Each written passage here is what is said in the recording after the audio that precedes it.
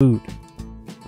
To recap what we've learned so far, if you hire employees with personality disorders, have screwed up procedures, don't train your people, have low expectations, maintain a work environment that's toxic and ticks people off, chances are excellent that people aren't going to do their jobs. Instead, you want to be more like these guys. They recruit for character. Train heavily, placing emphasis on customer experience. Pay a little more. Have bosses that tell the truth. They're nice to the customers. They keep the place clean, especially the restrooms. They have a reduced complexity menu which helps food consistency. All of this stuff is frequently audited. The operator acceptance is more difficult than getting into Harvard.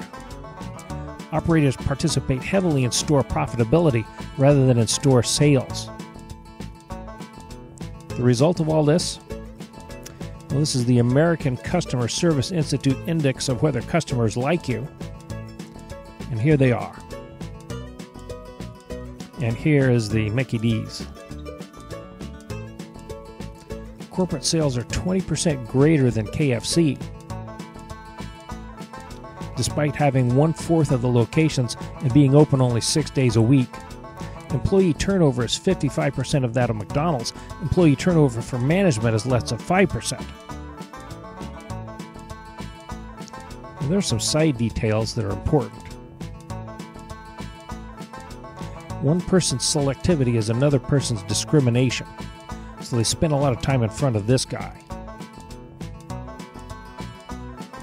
Also, this company is privately held, as opposed to these guys who are publicly traded, and corporate values are affected by this.